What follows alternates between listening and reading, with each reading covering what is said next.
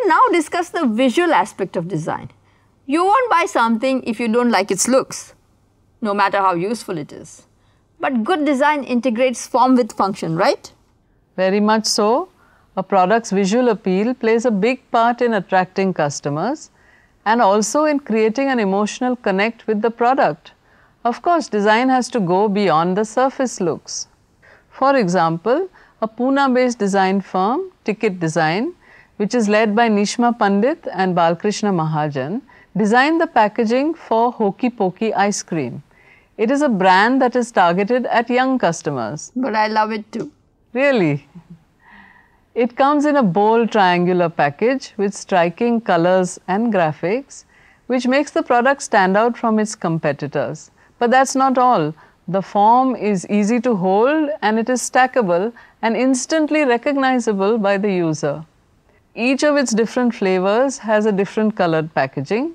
There is also a spoon integrated into the lid, which is protected and kept clean by a label which goes on top.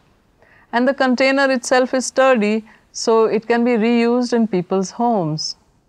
So here is a well-made product that communicates quality, care and thoughtfulness. It's a good design and its appeal is not merely skin deep.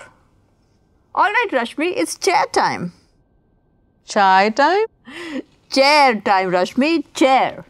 You know how in every module of this course, we have been using the chair as an example. So I hope you have a chair for us today. 2 chairs actually. First, an all-time classic, the Thonet No. 14. It was designed by German-Austrian cabinet maker Michael Thonet. And it is believed that this chair holds the distinction of having seated the maximum number of people in the world. The Thonet No. 14 consists of 2 pieces of bent wood, 2 circles, 2 sticks, and can be held together with 10 screws and 2 nuts. That's all that goes into it. Earlier, Thonet used to carve wood into desired shapes. Then he began experimenting with the technique of bending wood with heat and pressure. He exposed the wood to steam to soften it and then bent it into curves in cast iron molds. Once dried and cooled, the wood would hold its shape. And these bent wood components were used to make the chair. As a result of this special manufacturing process, you get a strong but lightweight, versatile chair, widely used in cafes, but it's also used in homes, libraries, shops, kitchens. I know, it's there in all the Irani restaurants. It first made its appearance back in 1859. It is considered the first truly mass-produced chair. This innovative design pushed the boundaries of what was possible in mass-produced furniture and set standards which are still valid today, more than a century and a half later.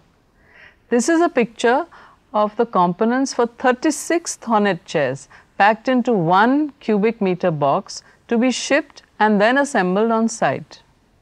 Let's go over some of its special features again. It has very few parts and they are standardized. This reduces the inventory. The components can be shipped efficiently. It can be easily assembled on site. And it's, you know, the forerunner of the flat pack furniture that is so popular today. Do visit the next tab for more on this.